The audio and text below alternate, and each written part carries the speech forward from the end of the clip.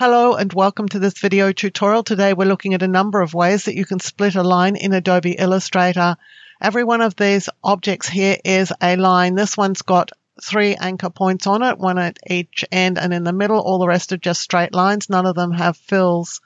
I'm going to select over this line. The first tool that's available is the eraser tool. It shares a toolbar position with scissors and knife tool, which we're going to have a look at in just a minute. With the eraser tool, you can just select on a line and drag through it, and that will create 2 individual lines. Also, sharing that toolbar position is the scissors tool. That's a nice handy tool. You can just click at any point on a line and you will add an anchor point. Well, actually add 2 anchor points because you end up with 2 individual lines here, split at the point that you clicked.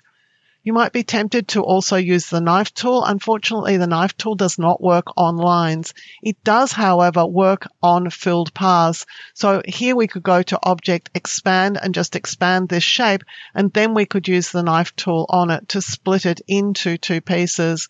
You may have to ungroup it because it may be still stuck together in a group, but you'll end up with 2 pieces. Notice that with the knife tool, if you draw through the shape using a wiggly line, then you're going to get a wiggly line cut as a result. With this shape that's got 3 anchor points, we can select the anchor point that we want to split at. Obviously, it would be this one here. With that anchor point selected, up here on the toolbar is an option that says Cut Path at Selected Anchor Points. When I do that, I'll end up with 2 individual lines here. You would do that in preference to the option for deleting an anchor point because that's going to just destroy the line. So just be aware that the cut path at selected anchor point is your preferred operation here. Now, the other way that you can cut a line is using the Shape Builder tool. For example, if I wanted this line to sit inside a circle, so I'm just drawing a circle here. If I want this line to be just across the circle, I can select both shapes, go to the Shape Builder tool. On the PC, I'll hold down the Alt key. On a Mac, I'll hold down the Option key and just drag through the line that I want to remove, or the portions of the line that I want to remove. And now I have a line that has been cut to the diameter or the approximate diameter of the circle.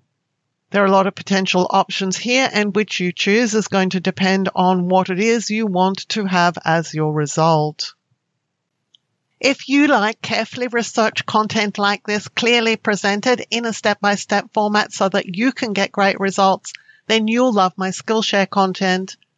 I'm a Skillshare top teacher. I have hundreds of short courses on Skillshare that you can access along with thousands of other great courses, all for the price of a single subscription. If you're interested, there's a Skillshare coupon for you in the description below to use to sign up.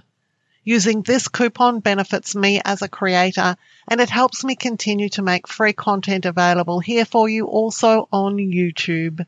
Thank you for joining me for this video tutorial.